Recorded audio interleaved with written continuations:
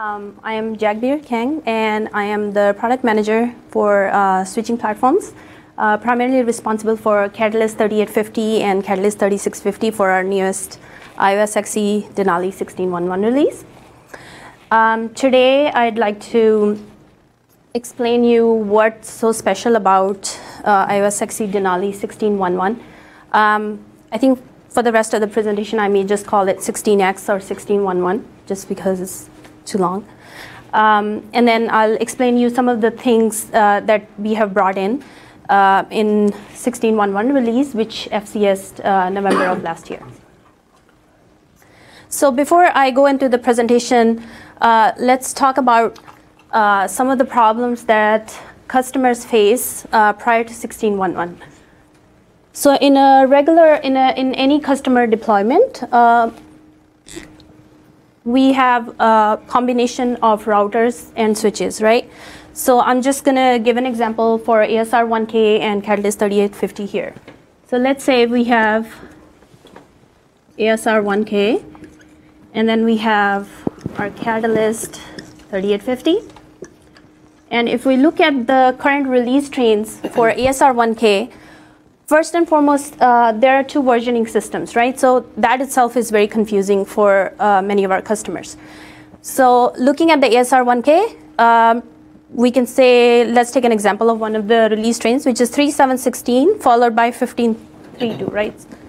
And then Catalyst 3850 on the other end is on a different release train, right? Which is 3.7, so let's say 3.7.3 with 15.2.3, right?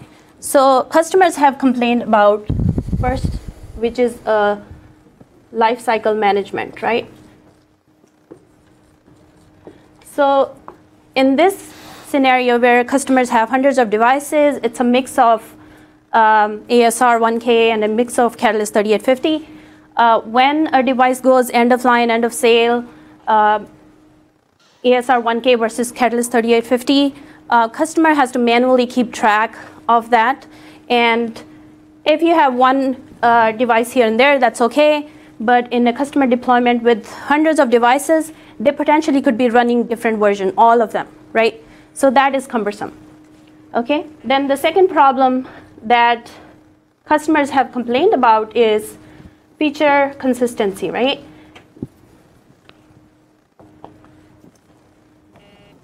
Okay. So even if what that means is, even if I change this to 3.2 here, if a given feature is up and running on ASR1K in 15.3.2 version, that same feature may not be available in this same version running on the switches, right?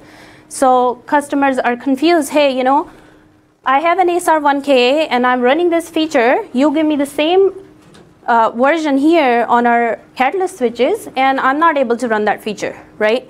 So then they end up contacting TAC and escalations and whatnot, right? And the third problem is just the config, right? So let's assume that one given feature exists on both the platforms today, right? And the mere fact that there are two different releases, we have different engineering resources, different people may have worked on that, and there is no consistency in terms of the CLI or in terms of the show command, right? So looking at all these three problems, Cisco has invested 3+ years of development effort, testing efforts to come up with a single unified release, which is iOS XE Denali 16.1.1. So in the next couple of slides, I'm going to talk about the migration strategy in terms of the platforms, and then I'll go into the details of what else is in there, what's so special about it, right? So just a couple of slides, I'll talk about the migration. And before I proceed, do you have any questions? Just this part. Okay. All right. So looking at our migration strategy, we started off with our top-of-the-line switches, Catalyst 3850 and Catalyst 3650. Prior to 16.1.1, these were getting released in release train 3.7X, right? So this is the last supported release for those two. platforms, right? So going forward, after November of 2015, any new features that we're going to introduce on Catalyst 3850, 3650 will be on this new 16x release, right? The other thing is the feature parity, right?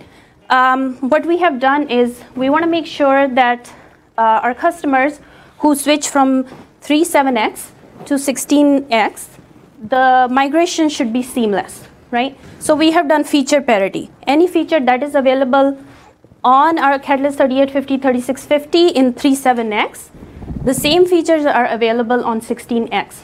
There are some exceptions. The release notes have more information on what those exceptions are, right? So seamless migration for customers going from here to over there, okay? Right here? Over here? Yes. Does that mean that the ASRs and the Catalysts, they're going to have this? I'm reading off of Twitter.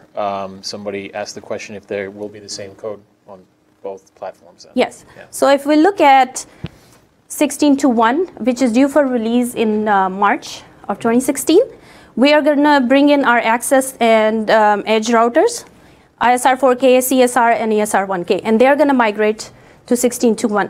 And again, the feature consistency, feature parity, it would be of that release, right? What about things like security, IPsec or DMVPN or things like that? Can you repeat the question? What about things like security functionality, VPN tunneling, IPsec? So anything that is available on ASR 1K CSR today is going to be available there, right? If there is... Yeah, all the security features, DMVPN, all the tunneling protocols, everything. Yeah, no one can hear you unless you have a microphone. Yeah, there you go. Ooh. Thank you. Yeah, all the security features, DMVPN, GetVPN, everything will be supported. On 3850? No. Not on Routing 3850. platforms. So I was going to point that out, but good that you brought it up. So we are talking about consistency. That doesn't mean that whatever is available on ASR 1K is going to be available on 3850, right? There has to be a business case. What we are saying is, I mean, there are limitations also in terms of hardware, right? So given something was on ASR 1K, it doesn't mean that automatically it's going to show up, right? And I think as I move forward, like one more, just pause for one more slide, and after that we'll get into that. Okay. So that's our migration strategy. 16.2.1 will bring that, and then in the future we'll have more things. Okay, just real quickly on the release cadence. Nothing much has changed, so we'll have 2 standard maintenances followed by 1 extended maintenance. I think you guys are probably familiar with what that means and all the rebuilds, so I'm not going to go through that details, but it's kind of what we have today. Nothing much has changed. Okay, this slide is the heart of the presentation. I'm going to draw something right over here, just so I can explain. Can I clarify one thing? Yes. So you're talking about a unified code base that supports multiple different platforms. Yes. The same code will not run on every platform, right? Because there's different feature sets, like ASRs have QFPs, so forth. Right. Okay. So we're talking about a single unified release, and every platform we will eventually we're trying to migrate, right?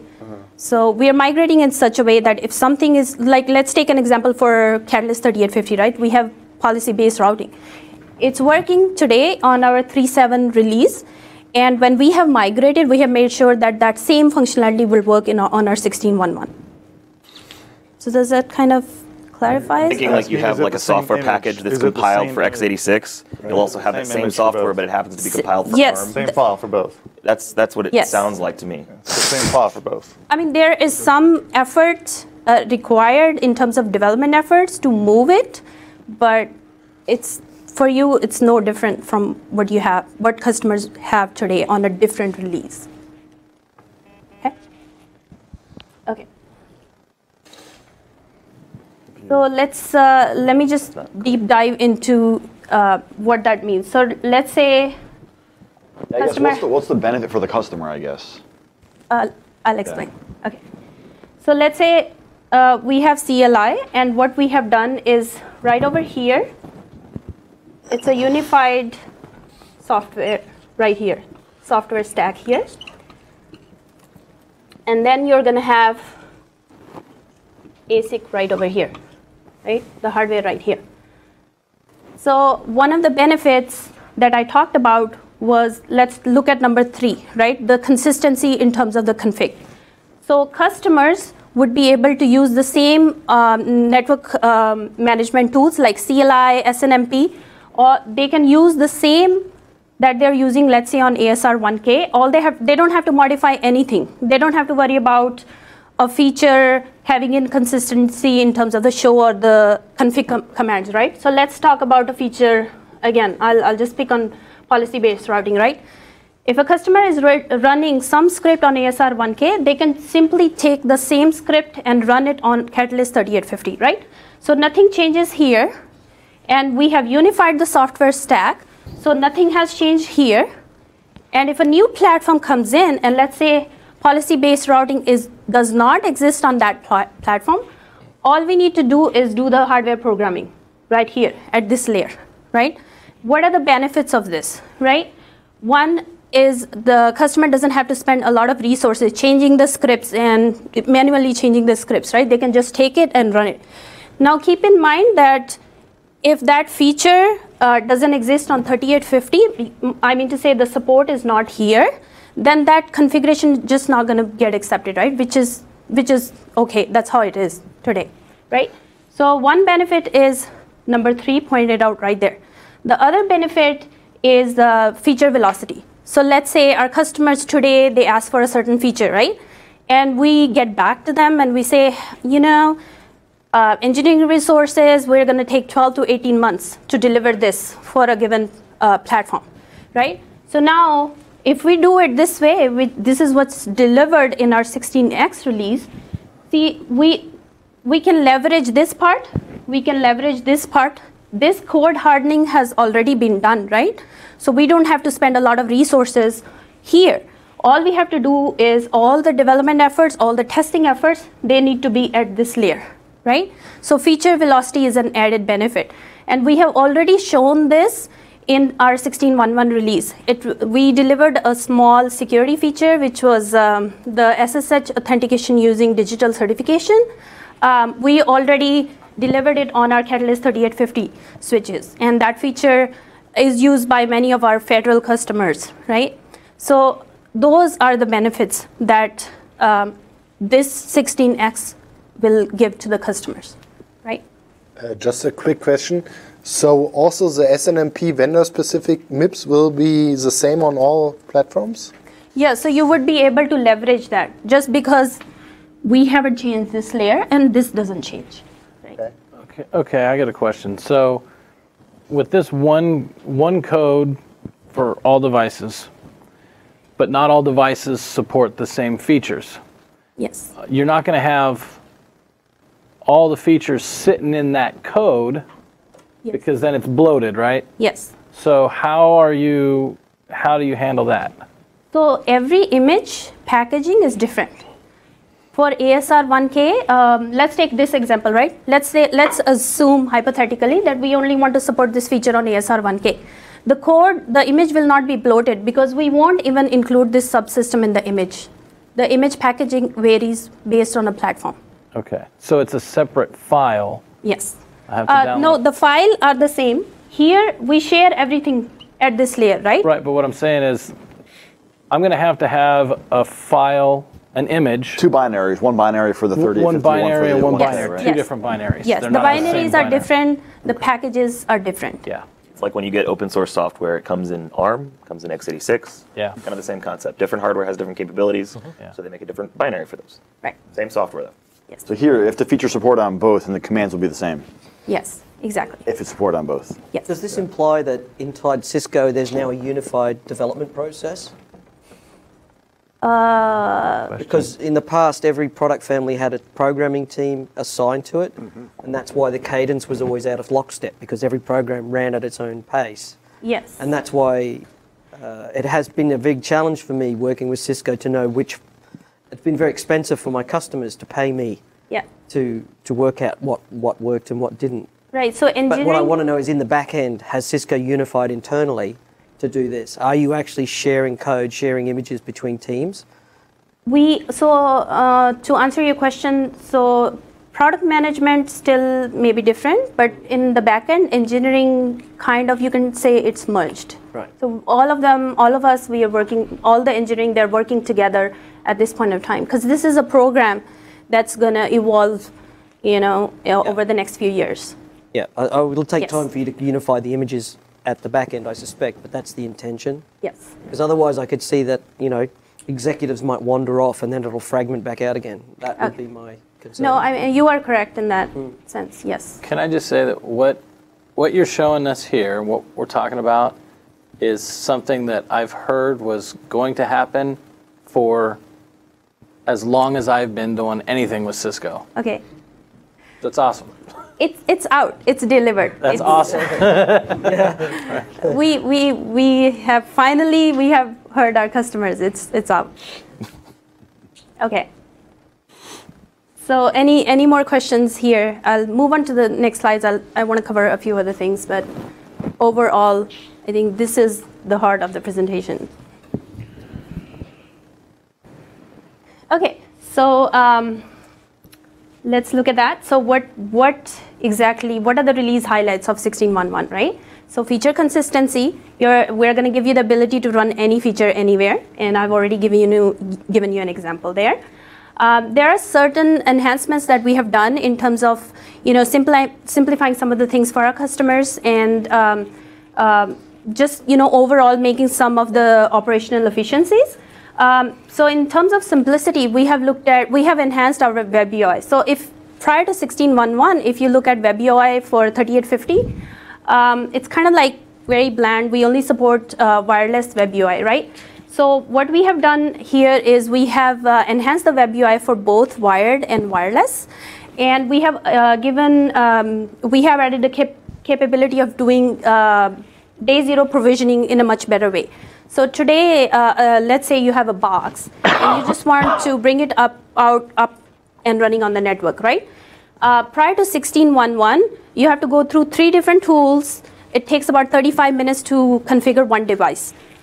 With 16.1.1, we have done an enhancement where you take the box, plug it with the DHCP-enabled PC, and that's it. You start configuring, right? There are customizable dashboards based on what your preference is. You can see things like CPU hogs. You can look at the port statistics. You can also use things like site profiling for which uses Cisco's best practices, depending on where you want to deploy that switch, right? So we have done some of the things. I'm going to show a quick. It's kind of like a snapshot, but if you want to take a look, all you have to do is just load 16.1.1 and see it for yourself, right? And then, as I already pointed out, we have simplified the lifecycle management, right? Operational efficiency, let me cover it in the following slides. Okay, this is our new enhanced web UI. There's more to it, but this is just one snapshot, right? All these dashlets are customizable. You can remove, you can add. There is a task spinning feature based on what are the things that you most often use, right? So this, compared to 3.7x release, there's a dramatic improvement right here. Is this sitting on top of an API of some sort, or is there an API that's exposed on 16.1 across both platforms? So it's just the web UI is just in the process that runs on 3850, right? And in the back end, there are APIs that we use. Okay. Ooh. I missed a couple of slides. Not sure what happened, but okay, I'll walk you through. I'll walk you through what I was talking about in terms of operation efficiency, right? So what we have introduced is there are a couple of things that we have introduced in terms of logging, right? We have introduced radioactive traces and conditional logging. So what is radioactive tracing? I think it's a very useful feature. A lot of customers, when they reach out to us with some of their problems, right? So let's say there's a problem here. Something happened right here. And tag says, okay, give us logs from here, give us logs from here, and give us logs from here because we want to isolate the problem, right? And that's kind of cumbersome for a user, right? But with radioactive tracing, what we have done is So let's say with PBR configuration, let's just let's say that it uses next hop of 1.1.1.1, right? And the problem happened here. We want to be able to get the logs, and you can do conditional logging, right? So one single command, and you're gonna have this condition, let's say next hop IP 1.1.1, and that logging will be all across the process boundaries, right? So it'll be one log file that customers will be able to give us one single command. And the other thing is binary tracing, binary logs, right? So today our logs are text and takes up a lot of space. They usually roll over, and we have to tell the customer, give us this, give us that. So we have done enhancements such that now those logs are binary, right? So it takes up less space, and they have to give us one file which we can decode it, and then we'll be able to figure out things quickly, right? The other thing that I quickly want to go through is another thing, which is a modularized upgrade, which we have introduced in 16.1.1. What that means is, so let's say prior to 16.1.1, let's say a customer has 3.7.0, let's say, and this is what they are running right now, and that is running a wireless controller module version 1, right? Now, somewhere over here in the timeline, we introduce a new hardware. So new AP is introduced. Now in a customer deployment, customer has already certified 370. They want to get the new AP, but hey, you know what? They don't want to move to 371 because it's more operational expense for them, right? So we have introduced a capability of doing WCM modularized upgrades, right? So with that, what happens is, the customer can still run 370, and they will be able to patch the WCM AP image on top of this, right? So they don't have to upgrade to 371 just to get the new hardware. So we have introduced that ability for the customers, right? That is another benefit that will save them OpEx. And I think there's more to it. There are a lot of new features that we have introduced with the converged access for 16.1.1. And I would suggest that you look at the release notes, go on CCO, and try it for yourself. And this modularized upgrades is only on 16.1.1, not on 3.7. Yes. I was just giving an example of prior to 16.1.1. So just Any to questions? clarify the API thing, so we're saying there's no REST API between the two platforms. Is there like netconf, yeah, XML RPC API, and is it the same across both platforms as well? So that I would say stay tuned to Cisco Live. You will get more information there. That sounds like an invitation. Sure. No? I'm sure you guys will be there. So. Okay. Just a quick question. The tool to decode the binary logs, is it available for customers? Yes, it will be available. Okay, great. Okay. What about OS consistency for things like ISR, G2 platforms? Only because like these two, I'd be fine if they were separate, but across the routing platforms, it seems like it makes a lot of sense to have that consistency there. Okay, I'm going to ask Ashish to answer that. ISR G2s don't run this QFP. The ASIC that we have, they run the classic iOS, and it's very difficult to migrate those platforms into this XE-based releases. So ISR 4000s are on XE. Yes. Yeah, they are on 16.1.1, 16.2.1. Yeah, I do have a question on the web UI. Yes. So I can configure the box using this UI, correct? Yes. And I can then go in and retrieve the config using the CLI. Is that correct? Or is once I start programming it using the web UI, that's the only way I can get the config? No, you can still go to the CLI and the config, make changes, do anything you want. Okay. Now, is this web UI built into the hardware into iOS, or is this an extra thing that I bring up that then does API calls to the box? So it's talking via internal data models today? But the web UI code, where does that code live? Does it live it's on the box. here? It's on the box, Yeah. and I just access it using HTTPS. Yes. It's not a separate client. It's on the box. Okay.